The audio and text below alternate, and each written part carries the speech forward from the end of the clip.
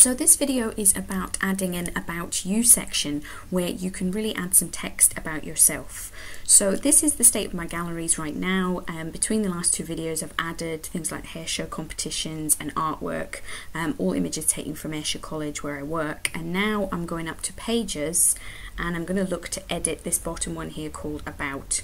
So I'm going to go over to the right hand side, click that little editing tool there. It's going to give me a little help window, and now I can type in a personal statement here, and this is a really good opportunity to explain a bit about your work, about what kind of things you've done in the past. It's also a good idea if you're maybe like a hairdresser or a beautician to be putting up a price list here. You could be putting your contact details if you're comfortable to put a mobile phone or a link to Facebook. If some of your artwork or your creative work is elsewhere online, you could put links in here. So it's quite a good opportunity to get some text onto this site without us actually having to add a lot and get in the way of all of those pictures. And in this section, once you've typed up what you want to say, you can also add a few effects. So it is possible to make this writing italic, you can make it a little bit bigger, you can also underline it and make it bold. So that's these features down here at the bottom, these little editing tools that you've got. So you would just highlight the section you want to change and then come down here and make the text a little bit different. You've also got the option to add an image here. So that's quite a good opportunity to put in a picture that really means something to you, or if you're feeling really comfortable, a picture of yourself.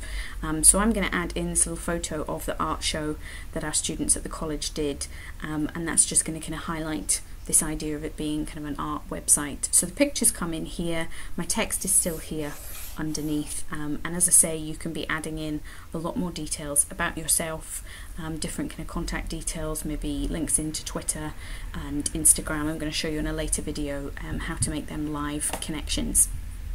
So once you're kind of happy with what you've got here and you feel that it looks the way you want it to, then you would come down to the bottom of the page where it says save along here at the right hand side, and you would just click that and that would save all of the work that you've added to this page. So I'm just going to save here, and then I should be able to go back and have a look at what this looks like. So go back up here to the Crevado editing, and then whenever you want to see what your page is doing, you go up here to the right to this view your portfolio, and then it shows you what the public would see.